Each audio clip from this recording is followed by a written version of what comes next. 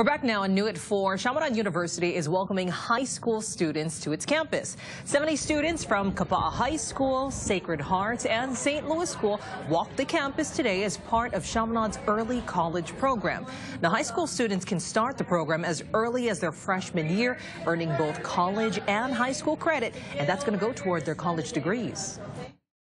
This program is such a great opportunity to give high school students dual credit opportunities at Chaminade and to graduate with some credits as they go forward into their college and give them that real college experience. Well, Kapaʻa students can earn up to 24 college credits before they graduate high school.